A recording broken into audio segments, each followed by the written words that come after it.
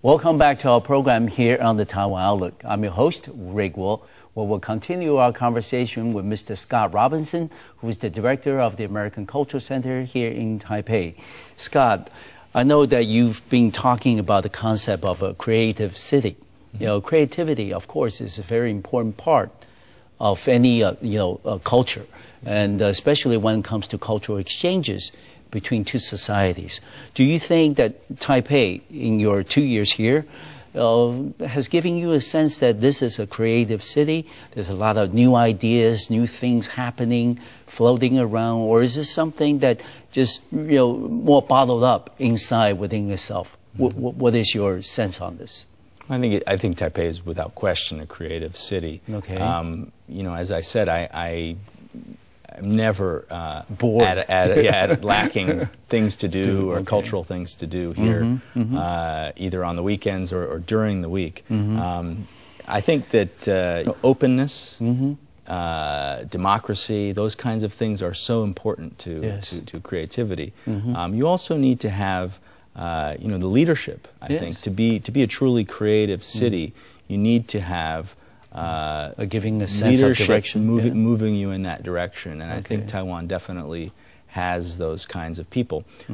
Someone I used to work closely with, who is a professor at Zhengda, a professor of creativity, Dr. Wu Jingji. You might know his name. I know he's another Dr. Wu. He's a well-known he was the head of our Fulbright program office here for over 30 years, and he's someone who has spent a lot of time researching creativity and sort of planting those seeds all around Taiwan and finding ways that Taiwan can be even more creative. You mentioned Taipei. I would say, in addition to Taipei, cities like Kaohsiung, Taichung have done a lot to promote the arts, and a lot of that has come from the leadership, and that's something that I think is nice to see. Even small places, I frequently go out to Inga, where the Inga Ceramics Museum is.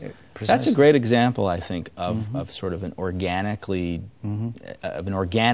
creative city. There was this industry of ceramics that was historically based in that area, and over time it turned into a real hotbed of creativity. There's a wonderful museum there, and there's a lot of business that comes out of it too. So I've given talks and sort of introduced certain cities in the United States that have been designated as being creative cities. Places like Santa Fe, New Mexico, which is a hotbed of arts and crafts. Iowa City, Iowa, which is the home of the Iowa Writers Workshop, which is really a training ground for future writers. Those are places in the United States that have used creativity as really part of their identity. Of course, over the last few years, we've been talking about this notion of soft powers. Of course, under that concept, culture is a very important part of it, and also creativity is also a critical part of that. And given the fact that we're in Taiwan, continue also to talk about ways that we can strengthen and enhance Taiwan's soft powers around the world. And as a foreign diplomat that's been in Taiwan for approximately 2 years now, what will be your observation and recommendations, you make some, in terms of how to further develop soft powers in the future? Well, I think anytime you talk about things like that, you need to look organically at what you have. What you have to offer. We already have. Something that I think Taiwan has to offer, obviously, is the Mandarin Chinese language. Among the many languages that are spoken in Taiwan, I think that Chinese right now is an important connection with places like the United States. There are hundreds and hundreds and probably thousands and thousands of students in the United States who start learning Mandarin every day. And that, I think, is a good point of connection. We do work with the Ministry of Education here to help bring groups of American students to Taiwan to study Chinese. We have a group who's arriving next week. I'm going to brief them. They're high school age from the state of Alabama.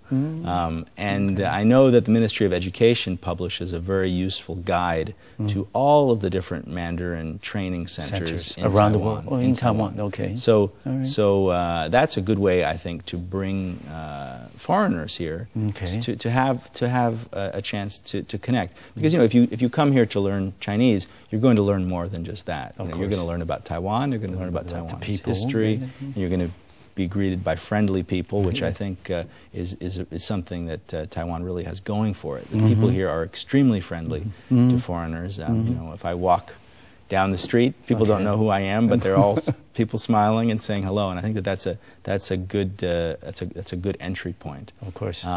Okay. And I think I think that the arts in general are a good way to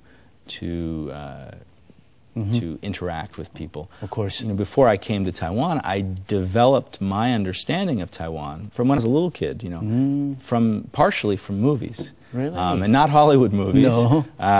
Some of the movies that were made in Taiwan? Like movies like Li An's early movies, or Hou Xiaoxian's films. Early, yes. I just last week had the chance to meet Hou Xiaoxian when he was getting an honorary degree from National Taiwan University of the Arts. First meeting I've had with him, and it was an experience to me because his films really made an impression on me and gave me sort of a sense of the landscape and the flavor and the history of Taiwan. Okay. I think his works in their style, they're very sort of quiet and minimalistic in a way, and that really left an impression on me. So I think that using the arts is a good way to enhance soft power. The problem is I think you can't really approach it like that. You have to approach it by nurturing a vibrant arts community, and then that will in effect do the work for you. Okay, and given the fact that you're representing the American Cultural Affairs offices here in Taiwan, what would be some of the things that you see in American culture that can help Taiwan even further to develop the island's creativity, whether it's in the arts, whether in other areas like technology or education or information, whatever? What are some of the things that you see in your own culture that may be in a way to help Taiwan develop this creativity even further? Yeah. Well, that's I would say just about so many themes can fit into that. We do programs.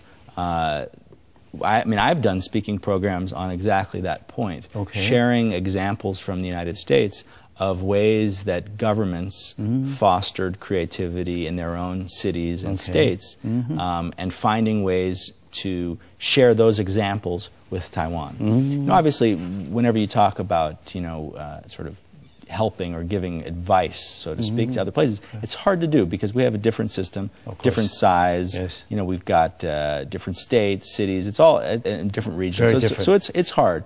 So what I really try to do, again, proceeding from a position of respect, is to share examples of maybe government initiatives or local government programs that have helped to turn creativity into business opportunity in cities, and in terms of just keep making that city alive and moving it ahead in terms of its creativity. So I've done talks on that. We also try to bring over, we continue to do our exchange programs. Some people even will go and research that theme of creativity partially through our Fulbright program. And I think exchange is a key component of that. And we really just try to share as much of America as we can. We try to just round out the picture that people have of the United States, so that they can have a fair and accurate view of us. Okay. And Scott, I'm going to ask you something related, but maybe a little bit off the chart, in the sense that when we talk about creativity anywhere around the world, what is also important in terms of developing creativity and concepts is the fact that you need to have adequate protection for people's ideas, for people's creativity. And traditionally, intellectual property rights has been somewhat of a problem between the United States and Taiwan. And based on your observation, Has that improved over the years? And certainly we're not on the 301 list anymore. Right. And then how would you think that such an improvement in the future will help Taiwan, not only in terms of solidifying relations with the United States, but also with other trading partners when we're becoming more and more creative? Mm-hmm. Again, I'm not an expert on IPR, but I do know that things have improved over the years, bit, and that's that is important. Obviously, you can't really, creative people won't be drawn to a place as much if they don't have the protection of their ideas and their products. Yeah. I definitely think that it's part and parcel of it. Yes. I also know that Taiwan contributes a lot to a lot of American patents. Taiwan firms are among the leaders in registering U.S. patents. So I think there is a mutual recognition of how important IPR is to our relations. Yeah, I certainly think our government in the last few years has certainly put a lot of efforts into that area, and we're beginning to see the results of that. I hope the efforts will continue. Yeah. Okay, we're going to take another break on our program today, and we'll be right back. And we'll continue our conversation with Mr. Scott Robinson, who is the director of the American Cultural Center here in Taipei. I'll see you in just a few minutes.